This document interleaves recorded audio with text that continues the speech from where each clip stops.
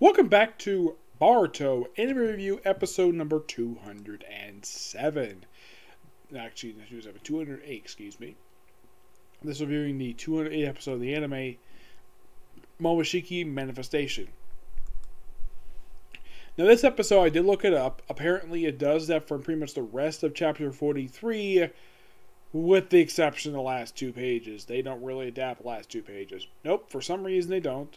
And as in the case of chapter 44, it's a little bit, not much.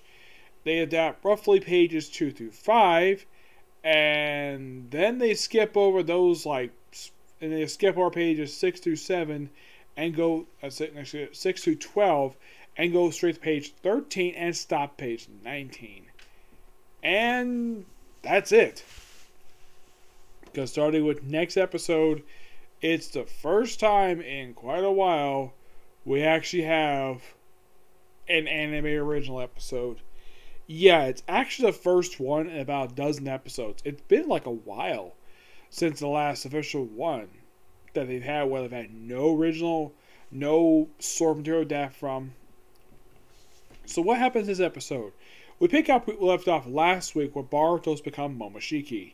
Well, not fully anyways. They explain he doesn't have much chakra left.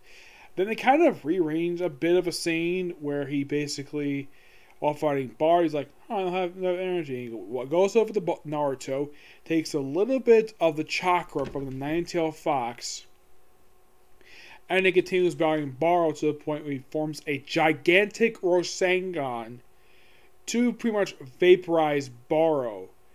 And then it's like, okay, now's not time yet. Time to go back to sleep for him. And he turns back normal.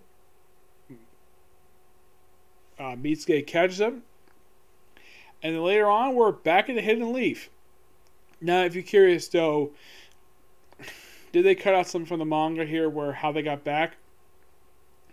No. It was not cut out here. That's how they did it in the manga. They just basically, just in the hospital. There's a little bit of anime. There's like sprinkled like some bits in here of anime. Once you get to the hospital, it's basically a mixture of anime original content and canon content.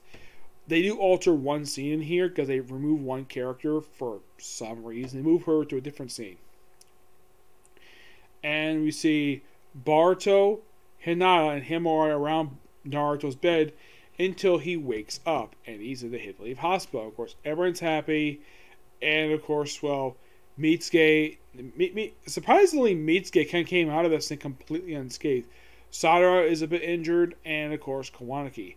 Now, in the case of the three of them, now Naruto does go see Kawanaki, and of course, Kanekura with it, the scientist, he's there, along with Sumari. Now, there is a slight change here. Yes, there's actually a slight change here.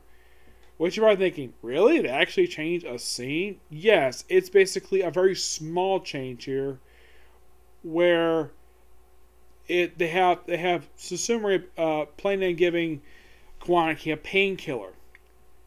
In the manga, it's like a small little box with a needle in it. In the anime, it's a traditional-looking painkiller you see in any hospital, even with the two little finger things to inject it. That's the painkiller for you.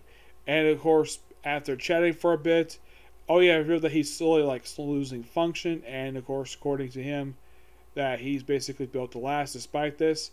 And of course, Naruto comes in and says Naruto's awake, and goes to Naruto's room. Now, this is a mixture. They kind of rearrange some stuff here, where they actually have something happens a bit later on. We have Kawanaki explaining the Kara members to. Or apparently we have Shikamaru here along with Sai. Yes, Sai is here along with Sasuke. Yes, there's a bit seen earlier where Sasuke's on the rooftop of the hospital. And we see Sakura here. Yep, Sakura is here. And there's a scene later on where she's supposed to be in and she's not there. They moved her from the scene for some reason. Not really sure why. Probably just to get more screen time and remove from the scene just for absolutely no reason at all. So basically, Kawanki does explain stuff about karma, the fact of all these people, and of course there's code, which he knows nothing much about except he's just basically a grinning kid. And of course, Shikamaru basically doesn't fully trust Kawanaki because he's from Kara. And pretty much after the scene, of course, Sakura is the one who tells him basically, that's enough, time to go back to bed. By the way, when Sakura is brought into the scene, she's in a wheelchair. Yes, Sakura is in a wheelchair, which shows how badly her injuries were. And of course, when explained how Boruto was defeated, Boruto does not remember. Not at all. And then we have Sakura and Mitsuki explaining this to Sasuke. In the manga, Sakura was actually in the scene sitting next to Sakura's bed. And of course, where Sasuke is standing, that's where he was in the manga. Mitsuki, where he was standing, yeah, that same place too. But for some reason, they moved Sakura from the scene. Not really sure why, but they do. And of course, she does explain what happened with Boruto, the fact he doesn't remember.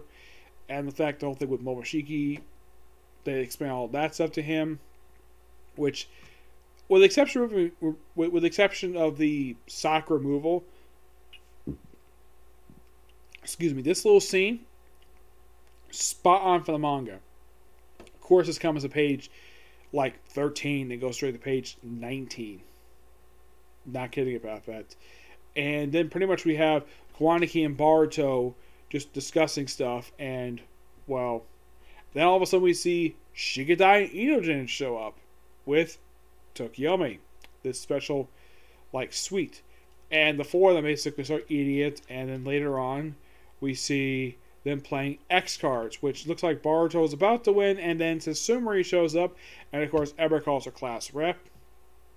Of course, Kawanaki does ask about that when they get back to his room.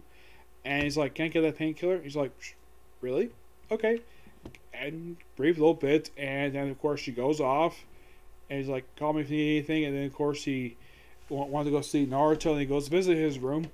By the way, they have his room mentioned here at 410. Not sure what the purpose of that is. If it's an Easter egg, I highly doubt it. Yeah, I don't think that's a nod to chapter 410. I have no idea what it's a nod to. We just have basically Shikamaru and Naruto discussing Kawanaki, the fact that they still trust him. He wants to come with surveillance, stuff like that. And then, well, not much else here. And, well, Kawanaki is back as we look out the window, and that's kind of how the episode ends. So, yes, a lot of stuff cut from here. My guess is they might save some of the stuff for later on. Like, there's some stuff with Armando here. Yes, there's stuff with Armando from chapters 43, 44 that he's actually in. They actually show in this episode. But my guess is they might show that later on. Probably not with the next one, per se. No, it might be either with, like, a later on episode, possibly. Yep. The thing is, next episode is called Outcast. And from what I can tell about it, it seems like it's a anime original episode. And you're thinking, really? Another one? Well, actually, if you think about it, there hasn't been that. It's been a while since we've had one. Yes. And here's the thing. You might be asking, Nick, when was the last time we did not have something associated with this arc and felt like an actual anime original episode that it had nothing to do with this arc? Well, I would say possibly the last time I can think of is maybe 156. That's probably the last known one, possibly.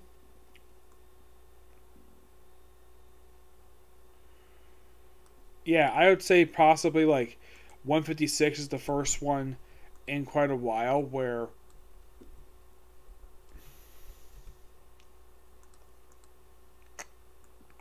it feels as though that actually is not part of some other arc per se. Mm-hmm.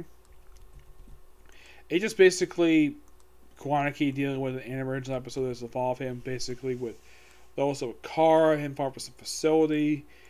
almost seems as though the way the anime is set up, I don't think the anime set up a potential romance between Kawanaki and Sasumori.